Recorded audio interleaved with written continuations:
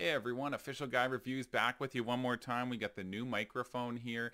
I'm just going to do a short and sweet one for you today. Basically, I want to tackle a second portion of the MX Keys review for the Logitech keyboard that I picked up. You would have seen my review done up, I think, a couple weeks ago or a week ago or whatever now. And I wanted to answer a couple of you guys' questions. You've asked a few questions, and I always appreciate the comments, as you know. So we're going to pop up the video comments here, and I'm going to go over a couple quick answers for a few things for you. Couple things I tried out. I did do a bunch of gaming for that stutter effect with the Logitech direct connection through the USB that they provide. And I have an update on that for you as well. So basically, to start out, I do want to say for Ibrahim Khan, thank you for stopping by. I appreciate it, buddy. Thank you. I got your comment there. You were talking about your Razer keyboard. You're having issues sprinting and editing at the same time. If you're doing your edit through your keyboard as well as while you're sprinting, I did a little ding for you. I don't have a ton of experience with this. Best I can probably get for you is that there's an issue with more than multiple key presses on your keyboard. If you Google it, it's called the rollover effect. Sometimes gaming keyboards and whatnot will actually tell you about how many rollover keys they function with. Once you pass 2 to 3, you're getting into kind of a specialty zone. So if you're holding down 3 or more keys at once, sometimes you'll have keys that will allow more than that to be pushed even on your keyboard, even if it's not working that way. But a lot of times it's more in conjunction with Shift or Control or Alt. Obviously, as you know, any computer, even if it only functions holding 2 keys at once, you can still do Control Alt Delete. So it gets a little confused where this key ghosting effect, this anti-ghosting effect that you'll read about comes into play, where when 3 keys are pressed, it actually sees a ghosted 4th key sometimes that's pressed, just the way that the circuitry is laid out, because each one, I guess, is not its own single button, right? So each one used to have its own wiring. Now they're kind of in channels. So if you look for a keyboard with higher rollover numbers, the better. That means more multiple key presses will function at once. So something to look into for you. I don't know if that'll help. I don't know if it's a great answer for you. The other option maybe is if you have extra mouse keys on your mouse, it might be worth rebinding. I know that can be a huge pain for your building or whatever. Maybe that'll help out a little bit. But that's the best I can offer you. I hope that helps a little bit. Again, thank you for stopping by the channel. Getting to the questions themselves, we actually had kind of a 2-in-1 question here. We had our boy Suhaib, I'm trying to pronounce that. I'm so sorry if I messed it up. And the Moose on the Loose. That's a good Canadian sounding name. The Moose. So you guys both were kind of asking, Suhaib first was asking basically if it's in the USB dongle mode, will that help with the stutter effect? So I hadn't tested that before. I was running it strictly off Bluetooth previously. This time I went through and tested it doing full gaming.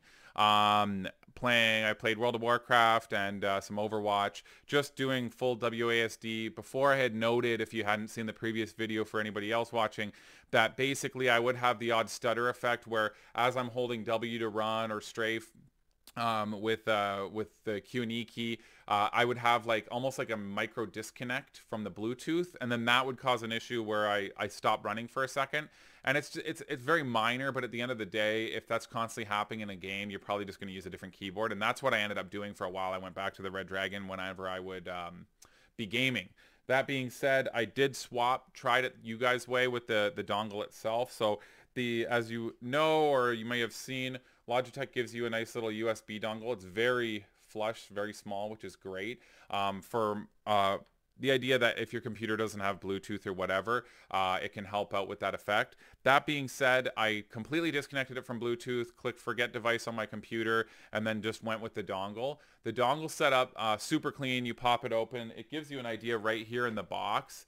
Figured I'd have this handy so you guys can see. So there you go. So basically the different ways you can connect it to your computer. So previously we had went like the Bluetooth route. Now I've gone obviously the dongle route, and then you connect back up to your computer there, right? So I went that route. The nice thing is I dug into it a little bit more as well for multi-pairing. So I mentioned this in my previous video, but basically you have these keys right here that let you pair multiple devices via, if you are using the Bluetooth portion. It's kind of nice. The dongle itself without Bluetooth will let you, I think it's up to 5 or 6 devices from Logitech you can function with. But this guy here, I did fully pair it to my phone now via Bluetooth. I was using the dongle for the first setting for my computer, and then I did Bluetooth for the second. It's literally as easy as you hit it and it switches over. As you guys know, in previous videos you would have seen it, I have a Note 10 Plus. I did find seamless connection, good to go, found it right away, no problem at all if you just follow along pretty straightforward directions there. Seamless switching between. I did find though, if I open text messages, the keyboard opened, and then like the digital keyboard on screen keyboard on my phone, when I start typing, it was working really flawlessly. I wanted to type about a paragraph so I just could get a feel for it. Super clean, instant response time, but then the phone started lagging a little bit. And then I closed out texting, reopened it. It was still lagging to the point where I would do a keystroke and it was maybe 3 to 5 seconds. And I'm sure that's just something my phone is messing up with. But obviously I know I don't have an ancient phone, and usually Android's pretty clean with everything. So not the best experience for the mobile typing, but again, that might be more my device. I do use the default messages, with my Android. I don't know. Anyways, neither here nor there. It functioned well as far as connecting and switching over, but it was a little frustrating. So to answer your question, the stutter effect was fixed. It was fixed. Thumbs up on that. So it was fixed. You guys nailed it. I did have it plugged direct via the USB, but like the USB cable. But obviously to pair, you do Bluetooth or the dongle. So I had it with the dongle just to see if while it was charging, it did better than while it was not charging. Both functions the same. No stutter effect anymore if you use the Logitech dongle, at least in my experience. Again, it could be my Bluetooth card. I don't know. My computer's, reasonably dated, like 5-6 years old now. I haven't had any issues with any other Bluetooth, whether I'm using headsets and whatnot, but who knows? The connection may just not be super strong. I will say though, like my computer is like, I'm touching my computer right now. It's really close. My computer is super close to me, so I can't see it being a distance issue or maybe the signal through the desk or anything. I think it just, isn't 100% connection, and you see that sometimes with devices on Bluetooth as it is. So yes, fixed, absolutely. So the Moose, Suhaib, we're good to go. You're good to go with the dongle, multiple connections. I did dig a little more into it, and I feel like one thing that I wanted to make sure I brought up, because I feel like it was such a handy function that I didn't do a lot of digging on. Obviously, the other one, if you start digging into the MX keys and the MX line for Logitech, is the MX Master, Master 3. There's a few different ones. Very well reviewed mouse, obviously quite expensive, but if you're looking for a high-end mouse, it's a solid option. The Logitech Flow system, from everything I've seen, is so clean, so fast, and so smooth. You can pair multiple devices with your dongle. Then right through Logitech software, which is very clean, very simple, you can actually connect the devices together. The MX Keys does function for this.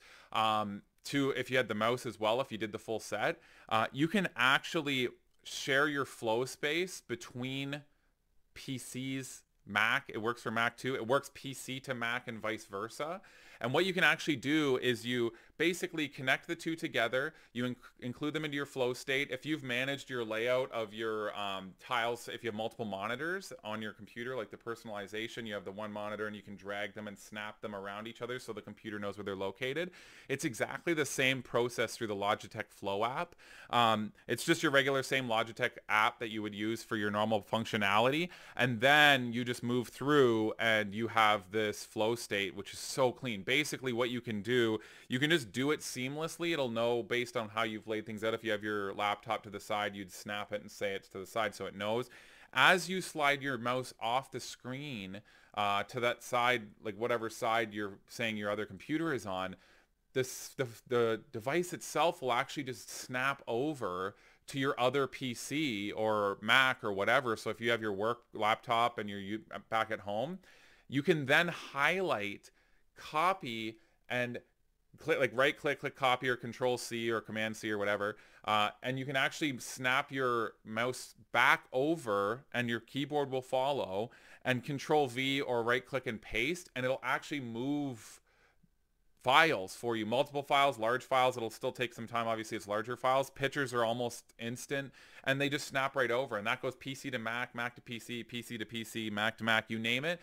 It's so clean. It's so quick. It's so smooth. You just install the thing on both of your computers, and you have this flow state created. It's unbelievable. So it's just something, as I was, doing more digging, obviously it didn't come up a ton when I was reading reviews and stuff on this thing. And it's something that just is such a value add if you're somebody who's dragging a laptop or a Mac around for your work, and then you come home and you set up at home and you just boom boom.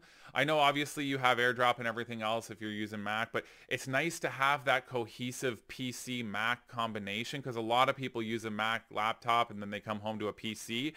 It's so clean. You literally snip, snap, you're done. Copy paste between your screens as you slide off of the screen. If you're somebody who's always near the edge of your screen, you can set a hotkey like hold control while you come to the edge of the screen, and then it'll snap over. That way, if you're near your edge as it is, you're not going to constantly be accidentally jumping onto the other PC. And as it goes over, the cursor will get bigger, so and you can see it over on your other thing. So that wasn't a question. It was just something I came across in my adventures here, and it's something I'm not running two PCs right now. I do have a work laptop, but I don't need to transfer files between the two. But oh my goodness, so clean and so easy. Honestly, I'm just using a Razer mouse that I've had. It's been great for me for quite a while, but I might have to consider the MX Master as one of my new options, just because this flow state sounds so simple and so easy. So something to look into if you are doing some research on these keyboards, the MX series. There's a bunch of their other ones that are compatible as well, and the mouse as well. So take a look at it. It's super cool, super clean, snap over. Logitech Flow, that's the name of it. So I hope you guys appreciate the update. So I know it's not like a full review or anything, but just a couple quick notes, couple tips and tricks, and a couple viewer questions answered. Honestly, guys, I appreciate you stopping by. I'm hoping the new mic is doing solid. I'm still trying to figure out the returns and the gains, but I really do appreciate you taking the time, and thanks so much for being here. Take care.